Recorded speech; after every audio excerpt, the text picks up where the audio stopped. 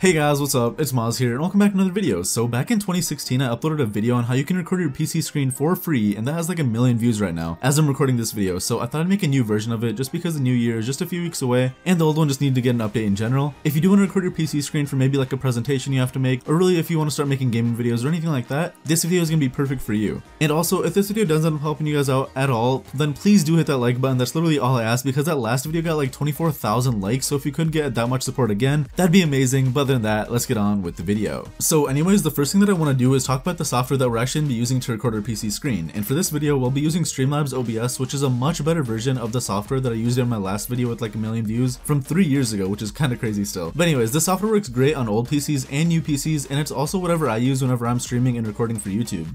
Anyways, for everyone who just hasn't installed the software yet, if you guys could install it using my custom link in the description below, I would appreciate it a ton because most YouTubers just probably wouldn't tell you this, but every time someone installs the software using my custom link from the description below, Streamlabs will pay me $1, and trust me, it's all good if you don't want to use my link or if you want to use someone else's, or even just the normal link, but I did want to throw that out there before the video does go on. Anyways, when you're on the website, you should see a page pretty similar to this one right here, and all you have to do is just click the download Streamlabs OBS button, and when you do that, it will ask you where you want to save it, or it might just automatically get installed to your downloads folder. But what we're going to do is save it to my desktop because it really doesn't matter where you save it because you're just going to end up deleting the installation file anyways.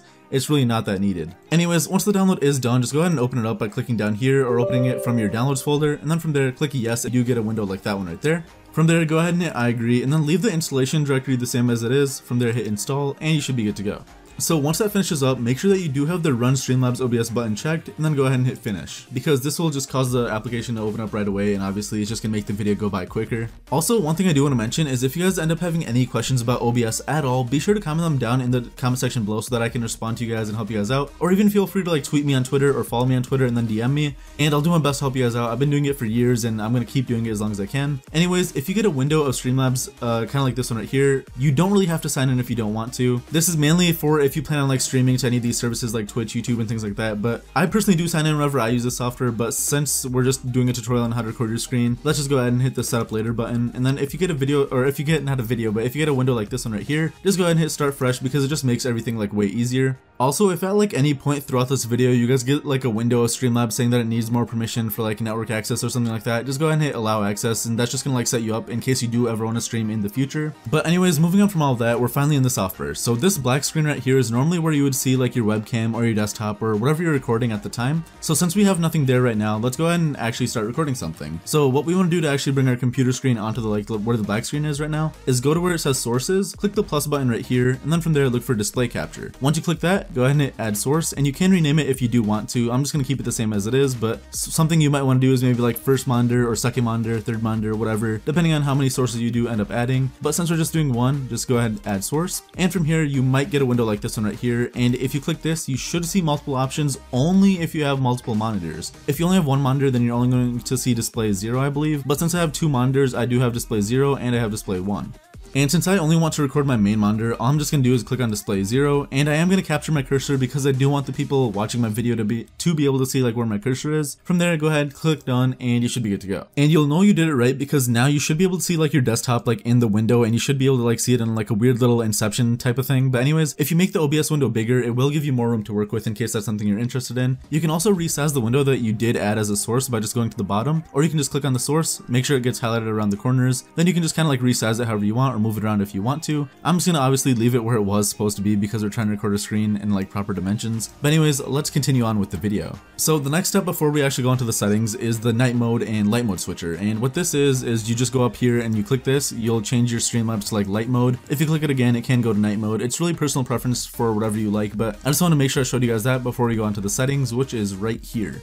So we click the settings gear right there, and it should open up a new window like this one right here. Now I'm gonna quickly make the normal Streamlabs window smaller again because I actually personally like it like that, but it's all just gonna be personal preference for whatever you end up liking. So you don't have to make yours like smaller just because I did that. But anyways, now that we're here, let's move on straight away to the output tab right here. And the reason why we did that is because this is where we can play with some of our recording settings. And the first thing that I want you guys to do right away is that make sure that your output mode is on the simple one instead of the advanced one that you can switch to. And we're doing that because it works about the same, but we can avoid getting people confused with like having too many settings in front of them. From there, since we're only recording, all you have to do is just go ahead and minimize the streaming like box. You really don't need it. We only need to mess with the recording one, and that's it. So anyways, let's finally get on with the recording settings part of this video, and the first thing that I want you guys to change is change your recording format to MP4 from FLV, which should be your default one. And the reason why I'm having you guys do that is because it makes it easier to edit your files in other programs without like compatibility issues and things like that. But if you yourself know that you definitely need to be using one of the other file types for whatever project that you're working on, then by all means go for it. But for most of us, MP4 is going to be the way to go. Now the next thing that we want to do is change our recording path, and this is where we pick where we want all of our recorded files to go after we're done recording them on OBS. So if I was to make a new folder on my desktop right here, just go to new, hit folder, and I'm just gonna like leave it named new folder because I really don't care. Then we can go to the recording path, hit browse, go to my desktop, and look for the new folder. So it's right here. I'm gonna hit select folder, and the path should have gotten changed to this folder right here. So now that we've actually changed that recording path right here to that folder, all of the videos that I do end up recording on Streamlabs OBS will get saved in there unless I do end up changing that setting later in the future. Anyways, the next thing I want to mention is something that's not out yet, but I'm just saying it for future reference because I'm pretty positive that Streamlabs is going to end up adding this setting. But if they ever do end up adding a recording quality or an encoder setting like this one right here, but like in the recording area over here, what you should do if you have like a normal computer or like a lower end PC is go ahead and hit the select or hit the software X264 option. And what this will do is it will actually record your PC screen by encoding through your processor. The only issue is that it might slow down your PC a bit, but that's just how it has to go if you have an older end PC. But if you have like a newer end PC that has like an NVIDIA graphics card, then I highly recommend using the NVENC option because then it will actually use your graphics card to encode your recording instead. So since that feature isn't out right now, I wouldn't worry about it, but I just wanted to mention it in case you're watching this video like a few months in the future and they finally added it. So anyways, like I just said before, the only reason I mentioned that was just in case I end up changing up the software like later down the line, the video should still work later in the future. But anyways, let's move on from that and go into the recording quality. So the first thing that we want to change is we don't want to leave it as same as stream because we didn't even set up streaming settings to begin with. So I'm going to run you guys through these settings and you guys can pick whatever you want. I'm almost positive no one is ever going to pick lossless quality because the file sizes are just way too large for that and I don't even know if it's worth it. So what I personally do, because I know I have a pretty high-end PC, is that I use indistinguishable quality. The only downfall with that is that you will get like really good quality, but the file size is going to be a bit larger. So that's basically like what that means. And so if you have like a lower-end PC or an older computer, definitely just do the high quality option because that's the best one for you. Don't worry that yours is not going to be the same as me. It's totally okay. But anyways, enough with that. Let's move on to the audio tab. So right here, you're going to see a bunch of options and you're only going to have to really work with 2 of them. Alright, that was kind of weird, but anyways, my recording just cut out for a bit, so I'm sorry about that inconvenience. But anyways, for the audio tab, the first thing that you want to do is change your desktop audio device 1 to wherever the sound goes to from your computer. So if you're wearing a pair of headset or like a pair of headphones like me, what you want to do is go ahead and select it from this drop down menu right here. I have a pretty weird name for my headset, but that's mainly just because the sound goes to my mix amp before it actually goes to my headset. So that's what I'm going to be picking, but in case you have like Turtle Beaches or Astros or Audio Technicas or whatever, you should see it somewhere in here, so just go ahead and click on that. Or even if you just use your speakers as your default like desktop audio device, go ahead and select that and you should be good to go. Most people are probably not going to have the same name for this, but the only thing I want you guys to do is just make sure you don't leave it on default. Definitely select it manually. But anyways, from there we can move on to the mic and auxiliary device, and this is really only important if you plan on actually recording your voice in your videos too. And if you're one of those people who wants to do that just like me, all you have to do is just click it and actually look for your microphone. And I have no idea why I have 2 of my own microphones right here. I think the second one is like a glitch or something, but anyways, my microphone is the Blue Yeti stereo microphone, so I'm gonna click that. But in case you're using like a different kind of microphone or maybe your headset microphone or whatever, just go ahead and select that from this drop down menu. Just like I said before, we're all probably not gonna have the same names for these. It's really just whatever is working with your setup currently. Select that and you should be good to go. From there, leave all the other 3 like disabled to your desktop audio device 2 unless you actually have one. I don't, so I'm gonna leave it disabled. Same with my other like 2 mics that I could have, leaving them disabled. And from there we can move on to the video tab. Oh, one thing I do want to mention from the audio tab is that the desktop audio device 1, the only reason that you actually select this is so that your sound from your computer can actually end up going in your recording. So in case you don't want that, you can disable it, but most people probably want to be able to show whoever's watching their video like the sounds that they hear at the same time. But anyways, let's go back to the video tab and start off with the base canvas resolution. So personally speaking, I definitely think that you can just leave your base canvas resolution at whatever it defaults to because that's really what your monitor's resolution already is, and it's probably going to be different than mine because I have like a really high-end monitor. That's why mine is 2560 x 1440. I'm pretty positive most of you guys will have 1920 x 1080,